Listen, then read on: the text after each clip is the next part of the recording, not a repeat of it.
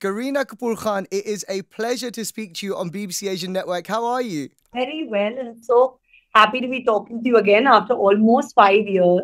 The last time we were speaking, it was at your home and we were celebrating 20 years of Kareena Kapoor Khan. Firstly, where have the last 4 5 years gone? They seem to have just flown by, right? Well, we had like 2 years in COVID, so I think we lost so much of our life and our time, uh, just kind of at home. And I think I'm happy that the last 3 years has just been super, super busy, doing some fun movies. You didn't lose any time during that 2 years, though. You had another baby. You were like, what's the best thing I can do during this lockdown? I can have baby That number two. exactly. I don't know about the others, but I made the most use of it. You, Karina, were the first ever celebrity that I met properly when I was 18 years old. You came to our studio and you Oh, came to promote We Are Family. So this is 2010 that you came. Everywhere you walked, there was a star presence. You were so lovely, but you knew from the moment you walked in to the moment you left that this was a star. Did you yeah. feel like a star?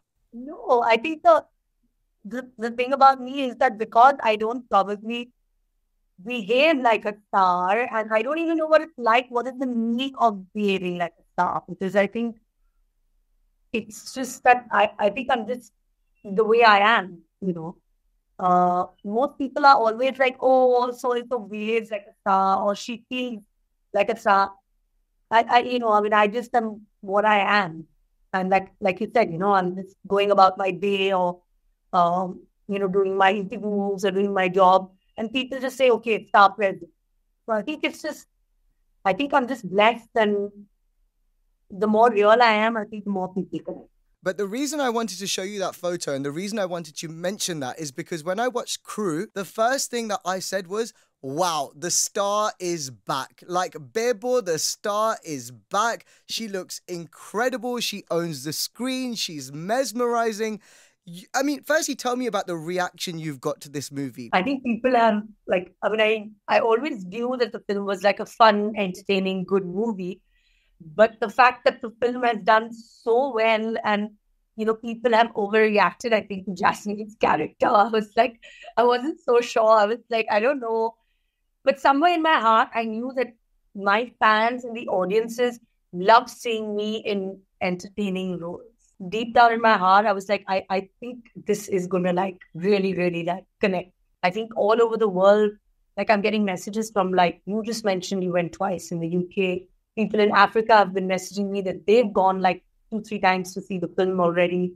So I think after really long, people are going to the cinema and having fun. How wholesome was it to receive a script like this in today's time where it doesn't feel like films like this get made much anymore? Obviously, ever since COVID, all the big ticket films have been, all the big action genres and, like everyone making the action mass kind of movies. So I think suddenly, like after 2 years, you had this movie that was headlined by three beautiful women, this heist kind of thing. You've always seen like, guys do it, make plans, do that and lead the role. But you've never seen three girls actually take on, a heist and actually pull it off. I think that they found like funny.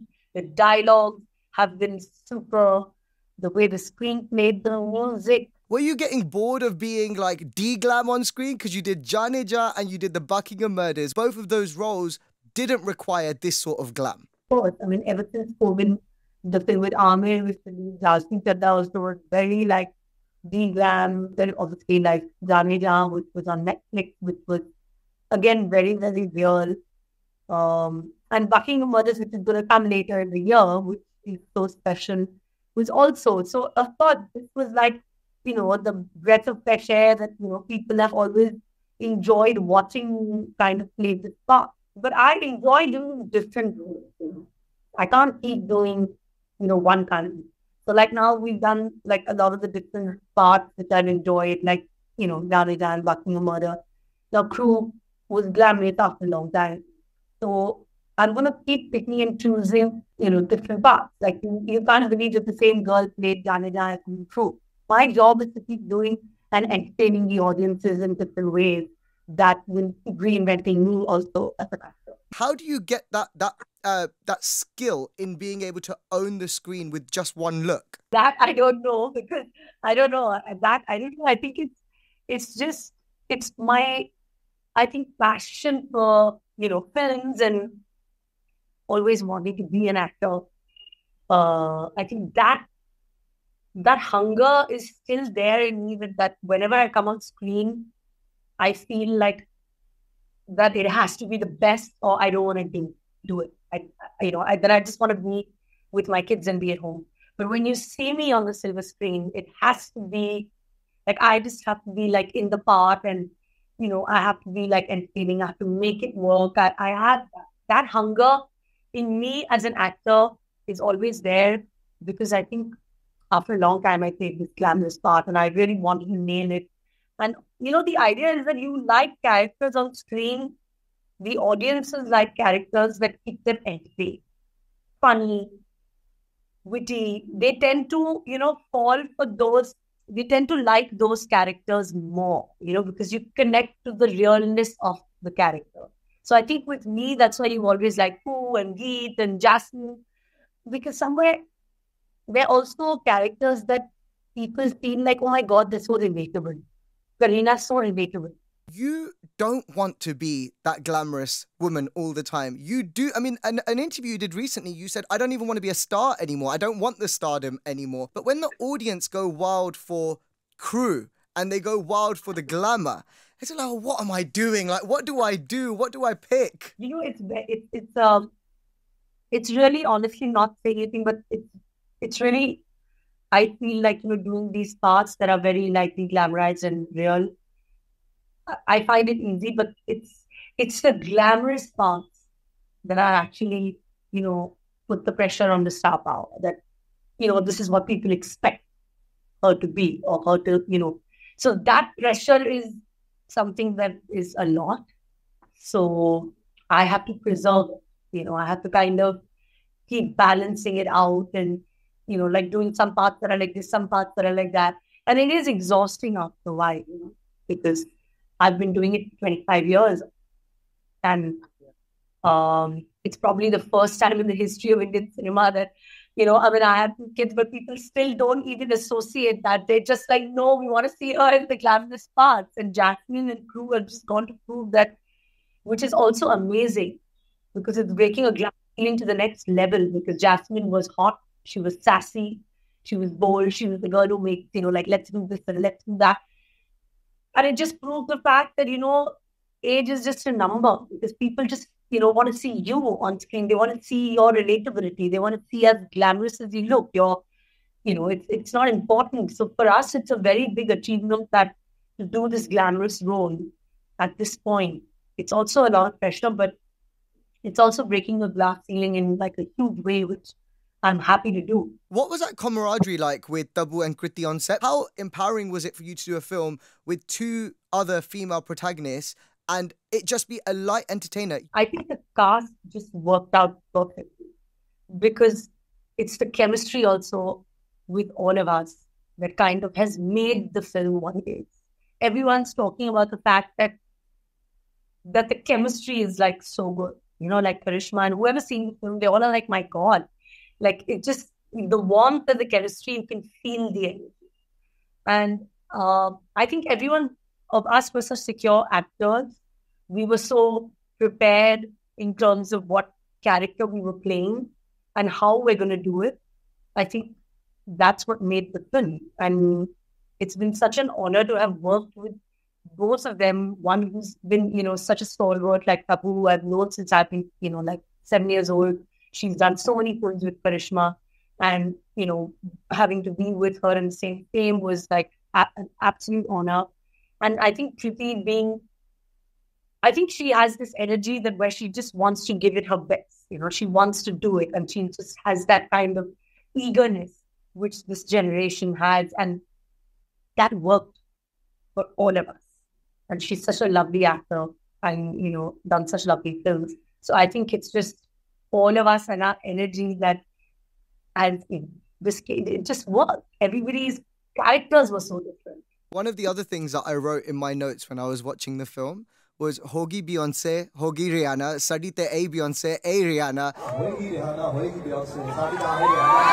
It's hard to put into words, but you have whatever that thing is. Can you put it into words for me? What is that thing? I don't know. I think everyone has an X factor. It's just something. Saif always says that, to be an actor and a star, we don't know what it is. But there has to be, it's just some sort of an X factor that you need to have, or somebody. It's just anything. I don't know, your voice, your eyes. There's just something that needs to just, just that it's like a laser beam, it just needs to just connect with the audience. I don't even know what it is. I think it's just that I'm possibly being as real as I can in front of the camera as well as off the camera. So I think somewhere each person who has given this much love can see me, through my characters on screen, through my interviews. There's a certain I don't know, there's something that I don't have any barriers of, having this, preconceived notion of being a star. Maybe I'm lucky because I come from a family where I've just always been surrounded by stars. So, no one has an opportunity to be starry in front of anybody in our home, because it's quite leveling, because everybody's a good actor.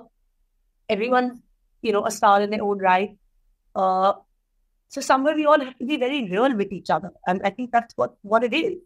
My parents have really kept me very real and grounded. And I can't thank them enough for, never allowing me to feel like everyone keeps asking me, but I honestly don't know what it's like to be a star. I'm just doing my job and having fun. I love playing my characters.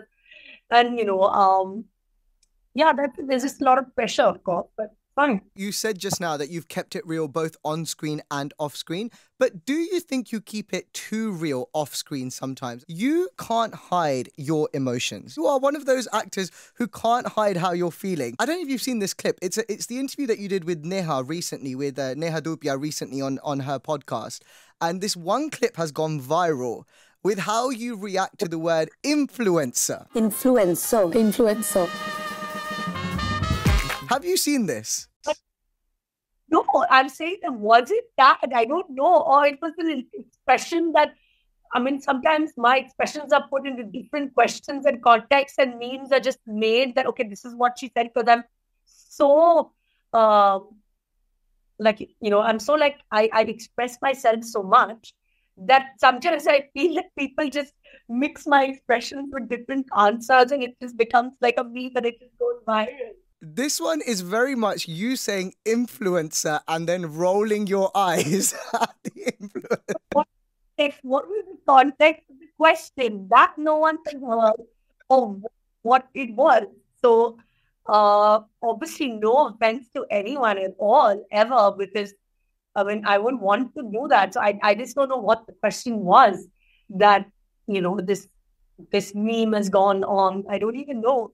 But there are thousands of memes of mine that go viral with my expression, because I think, like you said, I am so expressive sometimes. So I listened to a podcast called the Khandan podcast, and they were reviewing Crew as well. And one of the hosts was saying that Kareena knows that whatever she does will be criticized, but she still goes ahead and does it. There will be critics of yours who will say that your role in Crew is just an exaggerated version of who you might be in real life as well. When you know that everything you do is scrutinized and is criticized, how much more do you think about it before you take those decisions?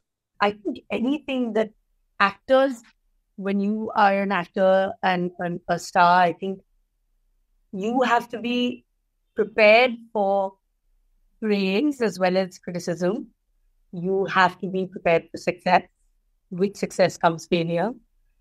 If you do not know that this is what happens in fraternity and industry, you cannot be here. Because, you are a public figure. So this place is not for you then, because it comes with everything. With so much joy, there's also pain. There are things that you might do which might be misconstrued, which you don't like. a lot of things. But with it comes a lot of box office success. There would be a lot of praise. There would be a lot of that. So I think it's a tough profession, and you have to wear your.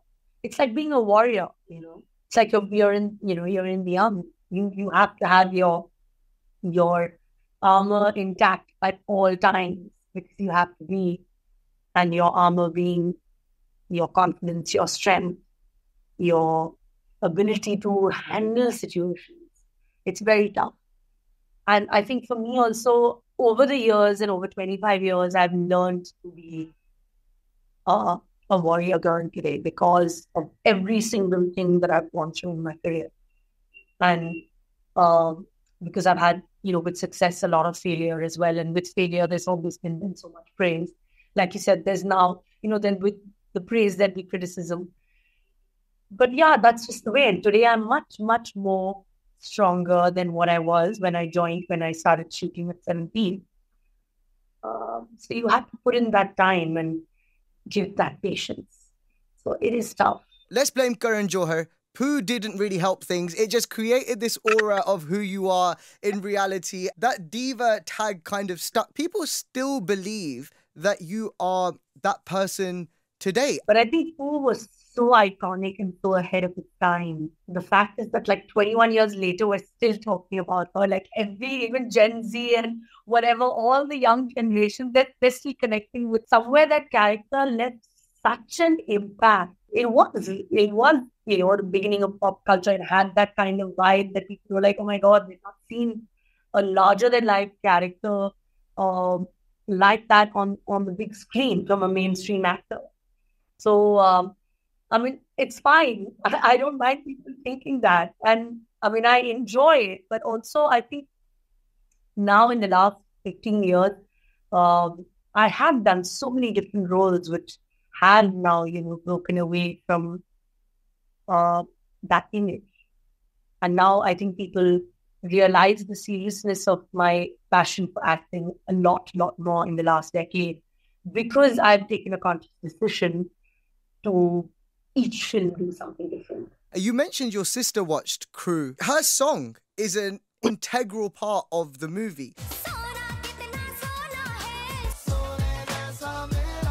Did you know that was always going to be a part of the film before you began? And how was it to just give that song and your sister a kind of homage through Crew? I think so. I think obviously when we were shooting the film, we didn't know. But then later, the producer, Kareena Kapoor, she told me, she was like, I think I'm going to get this song and we're going to use it. And I was obviously really excited about it because it is such an iconic song.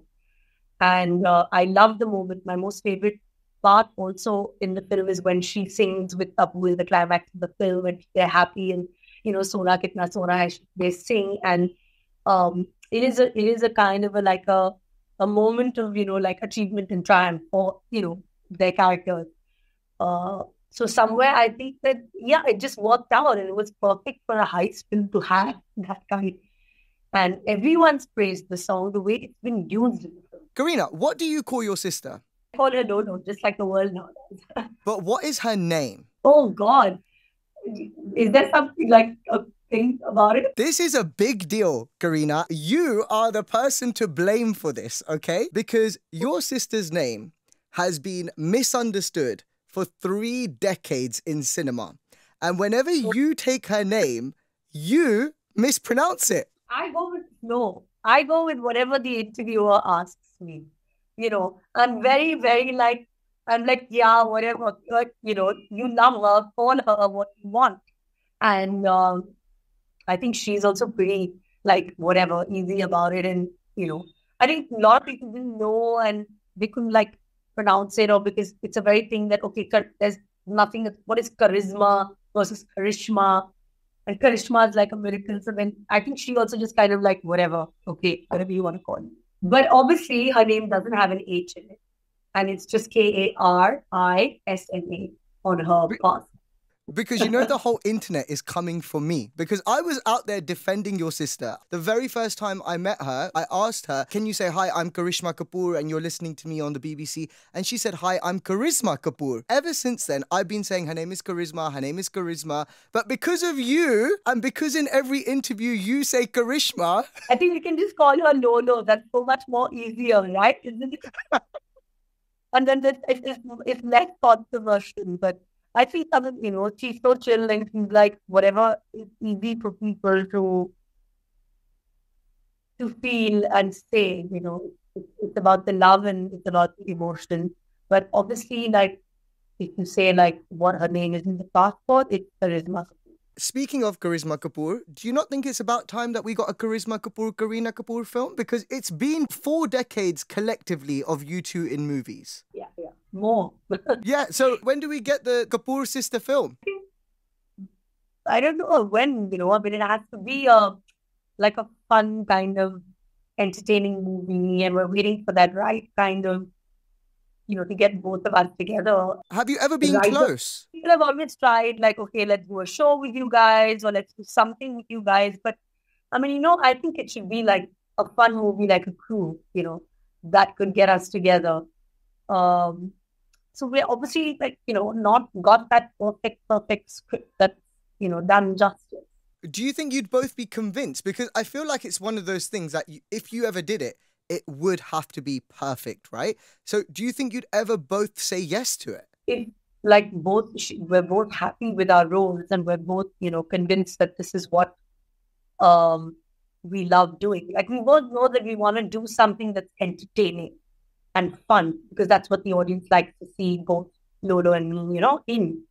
So I think we are, and we're very keen to work together. I have been her biggest fan forever. So hopefully, let's see. We're waiting ourselves. This year, we're going to see you on screen at least 3 times. Like, we've already had Crew, then we're going to get Singham Returns, and then we're going to get The Buckingham Murders as well. I do want to know about Singham Returns, though, because you were part of the last movie as well. But this seems like it's Singham on steroids. It is massive. There's a huge cast. You've compared it to the Avengers. What is it like being part of this movie? It's one of the big ticket pot boilers, but it has it has emotion, it has action, it has all of that. And I have such a lovely role, which is such a pivotal part of the plot. Because, even if you look at, the big ticket films, like even in Hollywood, it's not like, the woman would not just have a strong part, because the emotion that runs through, whether it's like Iron Man, Avengers, whatever, there is an emotion out there that kind of connects, So even in this, there is that emotion that comes from my character. So, I feel after Crew, to see me in this movie will be, again, another kind of a huge 360-degree turn for me as an actor and for my fans. And then after that, Buckingham Murder, which will again be something that probably you've never really seen me do, because it's it's half Hindi, half English. It's got a very different approach to cinema in itself, because Hansel himself makes such different films. So it's not, in that movie, it's not about the big commercial kind of, number box office bites kind of thing. It's more like a performance-driven cinematic movie, I would say. With Singham, please tell me that you're sharing screen space with the entire ensemble, because you've got Ranveer, you've got Deepika, you've got Tiger, you've got everyone. Will we see you on screen with them all? I think so. I'm sure that's the surprise of the film, that you guys have to watch. But yeah, it is a stellar cast. And I think there's no one better than Rohit Shetty to kind of, bring us all together in a frame. So I'm sure, you guys have to wait to watch, because it is going to happen. Did Ranveer and Deepika thank you while you were on set? Why? Why thank you? Why do you think Ranveer Singh and Deepika Padukone should be thanking you, Kareena? Well, I believe in destiny, and I believe that whatever is meant to be in your life will happen, through anything. You know why I'm saying this, right? It's all written in the stars, and everything is not written for everyone to be a part of. if you had not walked out of Ram Leela, if you had not said no to Ram Leela, there would be no Ranveer and Deepika today. But that's why maybe they were destined to be together. Do you ever think about that, about your own relationship as well? Because, of course, you could have been part of Kal Ho Na Ho. And that meant that your relationship with Saif could have started a fair few years earlier as well. Have you ever thought about the fact of, if I had made this decision, how different would my life be today? No, not necessarily. Maybe it would have been very different because, that was maybe not the time. And that's why I strongly believe in timing, because maybe that was not the time for us to be together. And things just happened. That so much in my life has been about timing, about choices. And I strongly believe in destiny, and what belongs to you will come to you no matter what. But whatever is not meant to be yours, no matter how much you try to hold on or how much you try to do things or make things happen, I am one of those girls that believe that it won't happen when it has to be. So I think that everything in my life has worked out, I think, perfectly fine, timing-wise.